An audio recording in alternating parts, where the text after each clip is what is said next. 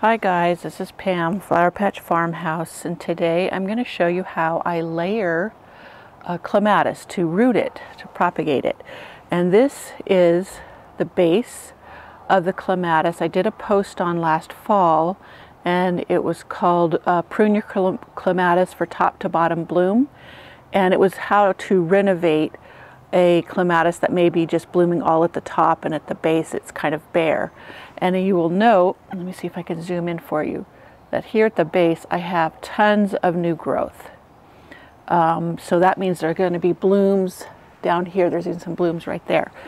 But there is one strand or vine right here coming from the base, and that's going to be what I use to layer, to propagate. Now if you notice, I have a pot here, and then a little further out I have another pot over there, and I'm going to cut this part, or I should say put a slice in this part.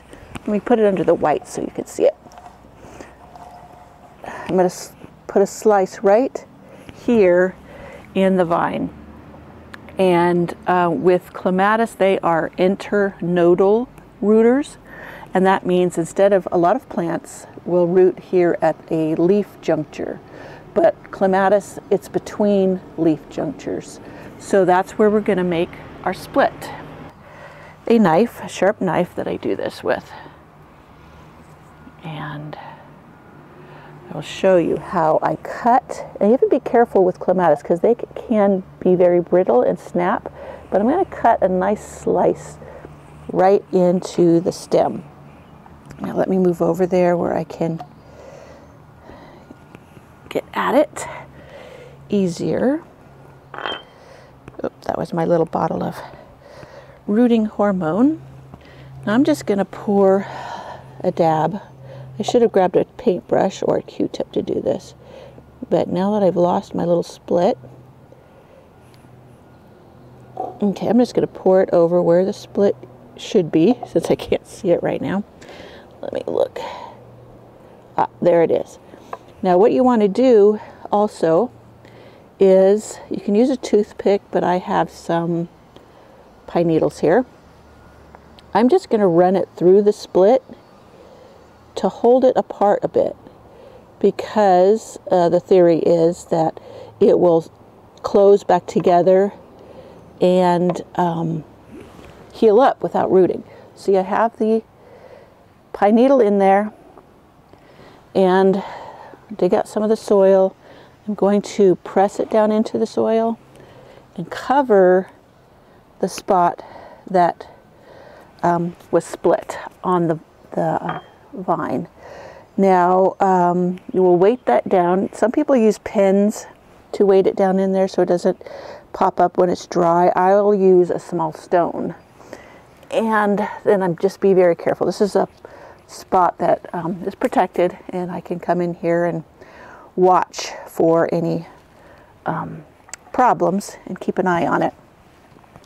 Now you can try to do it with the older part of the vine, but that supposedly takes longer than the new spring growth.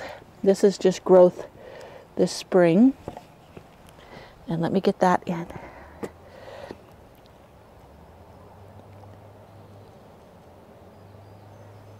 All right.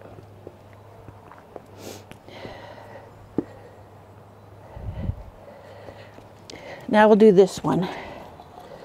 This is a lily that I don't want to harm, so I will do this a little differently.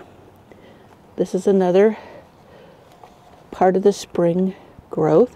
I don't want to pull that piece up, and I need to have my, so here's a leaf node and here's a leaf node, and there's one. Let's see, which one should I'm going to go between these two. And I'm going to slice it with my knife, and I'm going to hold that there so I don't lose my spot. And I have plenty of pine needles around here, so I'm going to grab a pine needle off the stem, and I'm going to slide it right in there. And I will put a little rooting hormone on there As I said, I usually use a Q-tip or a paintbrush, but I didn't have one handy, so this works just fine. And there we're going to stick that in the soil. We're going to cover it with more soil, and then I'll weight it down with a stone like I did the other one. It doesn't have to be a big stone. And then you'll notice whether it dies or if it continues to grow. And it can take maybe all of the summer to actually root.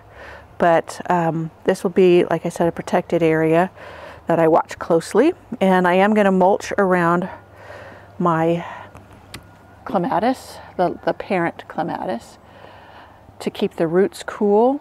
See, here is the roots. In this whole area I'll plant either a short growing annual, or I will mulch it real heavy to keep the roots cool, because this gets a hot sun in midsummer.